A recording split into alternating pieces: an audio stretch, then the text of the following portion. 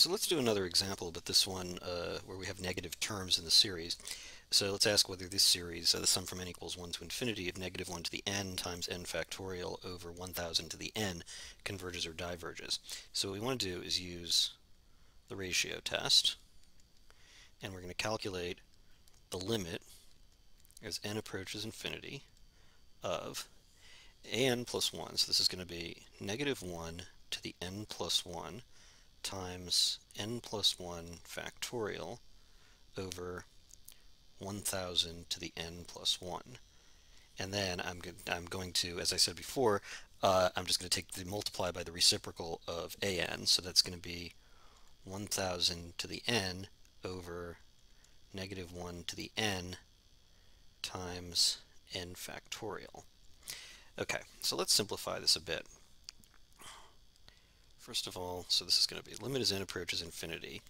Let me put like terms over like terms. That'll be easier to see the cancellation. So that's going to be negative 1 to the n plus 1 over negative 1 to the n times 1000 to the n over 1000 to the n plus 1, and then n plus 1 factorial over n factorial.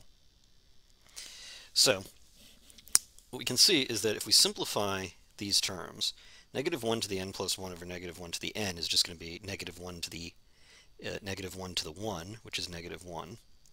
This is going to be 1 over 1000 when we subtract the exponents, and this is going to be n plus 1 times n factorial over n factorial, using that simplification that we saw earlier.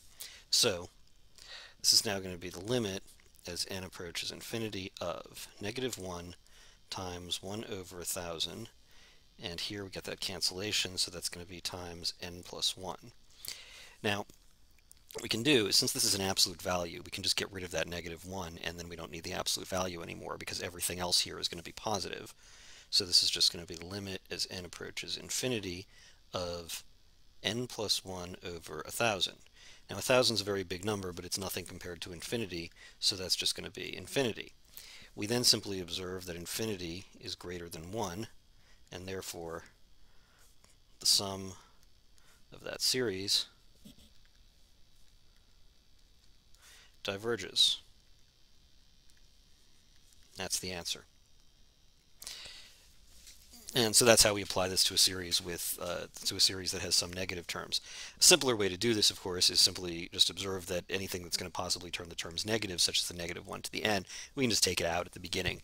Just remember what the series is that you're answering the question about.